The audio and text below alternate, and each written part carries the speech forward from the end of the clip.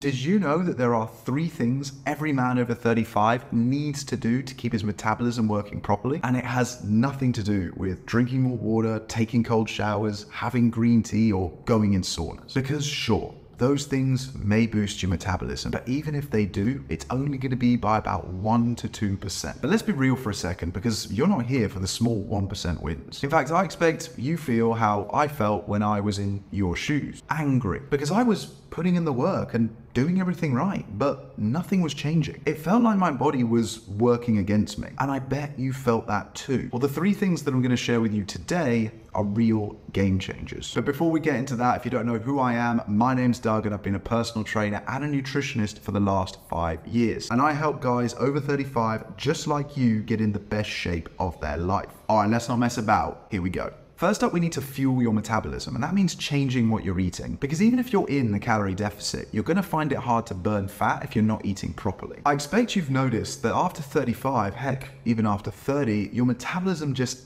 doesn't work the way it used to. You're eating the same, you're working out, but it's just not paying off. Well, there's something absolutely critical to revving up your metabolism, but most guys overlook it. And no, starving yourself isn't going to work. As you get older, your body naturally starts to lose muscle. And when that happens, your metabolism takes a hit. This is why it feels like you're doing everything right, but the fat just won't budge. And that's why getting enough high quality protein into your diet is a complete game changer. We all know that protein is what helps you to build and then maintain lean muscle mass, but did you know that the more lean muscle that you have, the more efficient your metabolism is? Protein also helps to keep you full, and if you're full, you're far less likely to snack on the junk, and it's more thermogenic than carbs or fats. And that means that your body actually burns more calories processing and digesting the protein than it does the other macronutrients. Even when you're eating, you're already burning more calories, making protein a fat loss powerhouse. So you want to make sure that you're getting plenty of high quality protein from lean meat, fish, dairy, and eggs. And aim for at least 0.8 grams of protein per pound of body weight that you want to be. So let's say, for example, you want to weigh 180 pounds. 0.8 multiplied by 180, I've just checked the maths, is 144 grams of protein per day. And if you're struggling to hit that target, don't be afraid to top up with protein supplementation. I'd recommend a whey protein isolate because it's a low calorie shake and essentially it's pure protein. And trust me, you are going to be shocked at how much easier fat loss is as soon as you start focusing on getting more protein into your diet. All right, now that we've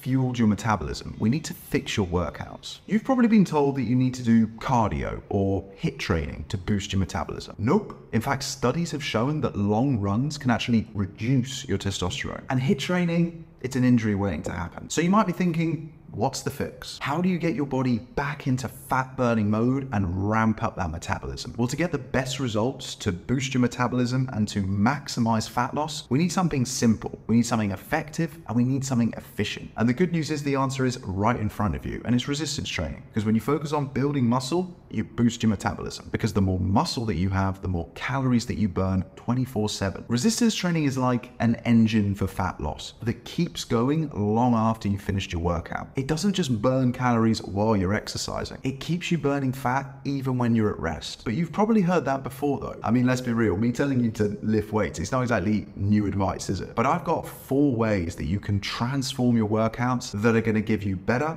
faster results that you can actually sustain. First up, you want to focus on compound movements. Those are the multi-joint exercises that use your biggest muscles. So anything like squats, deadlifts, lunges, hip thrusts, push-ups, pull-ups, overhead press, bent over rows, chest press are just a few examples. Those exercises are win-win because they help you burn more calories and lose fat faster. Because the bigger the muscle, the harder your body has to work. The harder your lungs have to work to breathe in all the oxygen.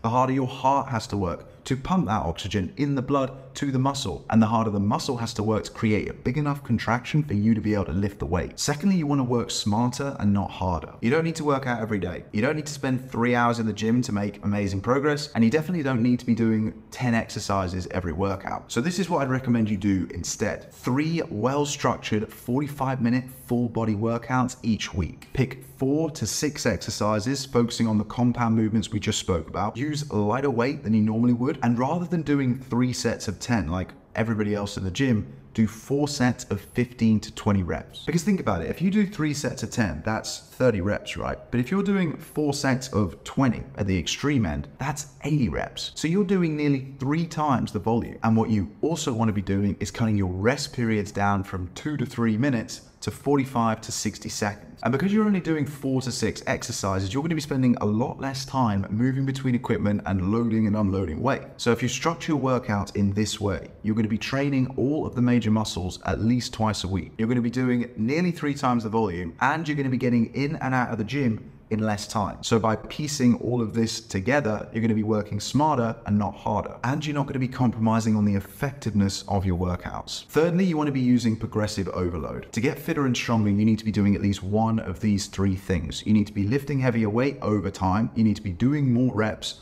or you need to be adding more sets. Now, adding more sets is not the most efficient and effective way to do this, because obviously it's going to make your workouts take longer. But progressive overload really is that straightforward and simple. It's not about mixing up your workouts every single week, and it definitely isn't about spending 3 hours in the gym every day. Last but definitely not least, you want to be doing the opposite to what everyone else is doing. And that's because 95% of people in your gym don't have a clue what they are doing. They don't know how to lift with correct form. They definitely aren't training hard enough, and they're not even following a program. So the simplest instruction that I can give you is to do the opposite to them. Train hard, make sure you're lifting with correct form, and follow a program. You really want to make sure that you're in control of the weight and the weight isn't controlling you. If you're lifting weights that are too heavy for you, it means that instead of putting mechanical tension on the muscle, you're putting the mechanical tension on your joints. And that's bad for 2 reasons. Firstly, if you're not putting mechanical tension on the muscle can't grow. And secondly, if you're putting the tension on your joint, you're far more likely to get injured. All right, so we've dialed in your workout plan and we've got your diet sorted. But there's a final piece to the puzzle, and most guys overlook it.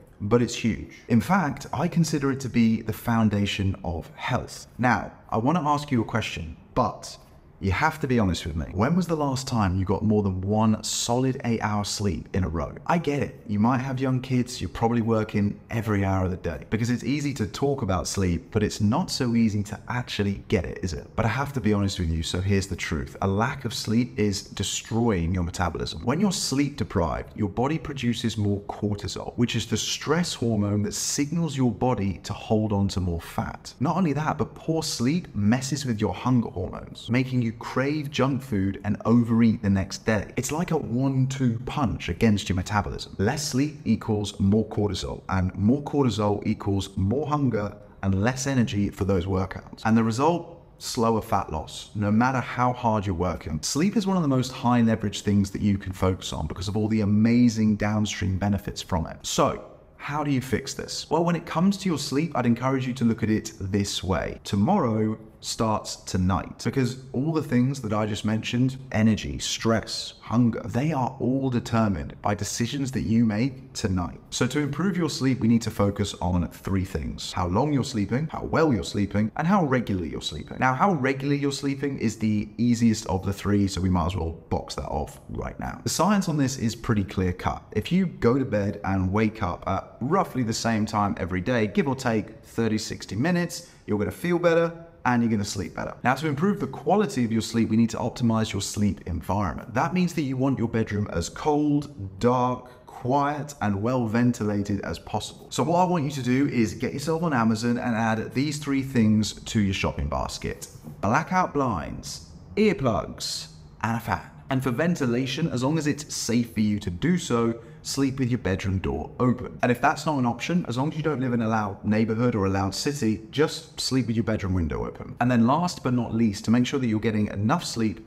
we need to focus on your wind down routine. So the first thing to change here is, rather than setting an alarm for when you want to wake up, set yourself a bedtime alarm, an alarm that tells you it's time to start winding down. Now, the time that you set your bedtime alarm is going to be dependent on the time that you want to wake up the next day. Let's say, for example, you want to wake up at 7 a.m. You want to be asleep, not in bed, asleep by 11 p.m. so that you're getting ideally 8 hours of high quality sleep each night. So the absolute latest in that scenario that I would set your bedtime alarm for is 10 p.m. And I'd also recommend that you follow something called the 3-2-1 rule. This is where you stop eating 3 hours before bed, you stop drinking 2 hours before bed, and you come off all your screens, whether it's laptops, phones, or TVs, an hour before bed. To get into a deep, restful sleep, our heart rate has to be at a resting level. Eating is a metabolic process that raises your heart rate. It requires time and effort for your body to digest the food, so give it that time. And as we all know, drinking fills your bladder. So if you cut it out 2 hours before you get into bed to go to sleep,